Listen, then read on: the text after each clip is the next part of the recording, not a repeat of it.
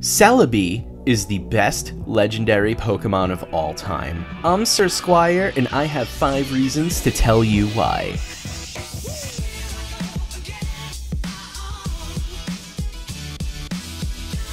Number 5, the GS Ball. If you guys remember, if you guys were a little kidlin like I was when we were watching the Pokemans when the Millennium turned and whatever, there was the GS Ball. And even if you're a little kidlin now and you don't know, go back and watch it, it's great. So you have the GS Ball, and the GS Ball was like this weird thing, right? And everyone was like, oh my god, what could it be? Really, it was just promotional material for Pokemon's new game, Gold and Silver. Those games were okay, and then some people say they were amazing, and everyone wondered what the GS Ball was, and Ash had to go to the Orange Islands to pick up the GS Ball, but really it was just a big plot device and just an overall just like whole thing, right? And then we find out later that what was supposed to be in the GS Ball was Celebi. Now I'm gonna offer some critical thinking to all of you. Why was Celebi being delivered to Professor Oak in a GS Ball? Think about it. We'll get back to it. Number 4, it conveniently solves plot holes in Heart Gold and Soul Silver. So for reasons that I'm going to explain later in the video, Celebi can definitely exploit a bunch of plot holes in the original Gold and Silver and solve a bunch of questions too. Like number 1, where was Giovanni during the Team Rocket invasion of the radio tower? Everybody has a radio, so he must have heard the transmission. So where did he go? He must have known that his team was back together, and he could have joined up back with the team. So why didn't he? Well, it turns out that you magically appear in front of him and kick his butt. That's why. So if you're ever wondering, Celebi made that happen. He also just manages to teleport you in front of Silver and Giovanni.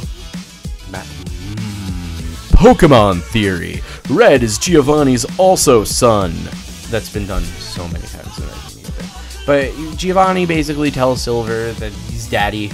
Well, I mean, they know that they're father and son, but Giovanni left them, which is messed up. But it's Giovanni, so, you know, you expect it.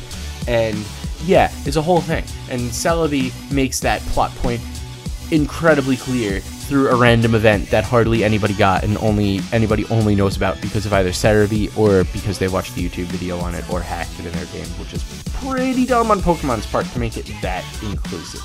Number 3, it is a living time machine. So as I said, Celebi can go back in time.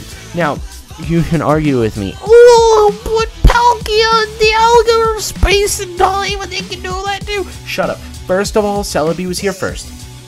Right, not only was Celebi here first, but Celebi's cuter and tinier. So you can argue that Celebi's just better at it. It's been here and been more successful, and it communicates with the Hooms, and it goes with the Hoomies to all their new locations and stuff. So you can't be mad at Celebi for being really, really good at its job, which it is, by the way.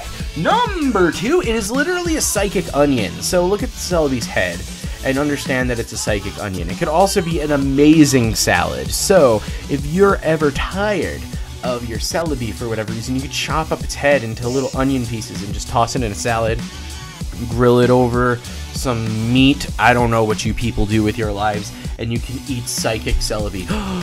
Pokemon theory. I wonder if you eat Celebi, you become a time-traveling psychic grass type too, or if this does not work like the Titan shifters in Attack on Titan. I don't know. And number 1! Professor Oak lied about the Pokedex this whole time.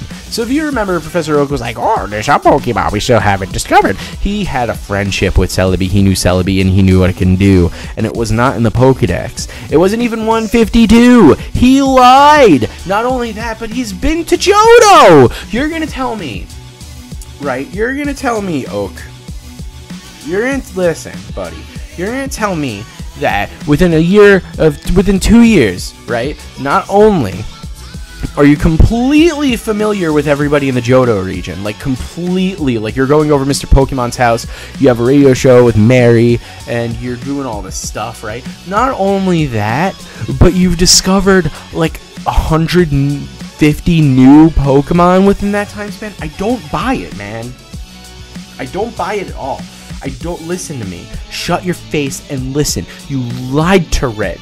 You lied to me. You lied to all of us in that first game. So I don't want to hear it. And don't even get me started.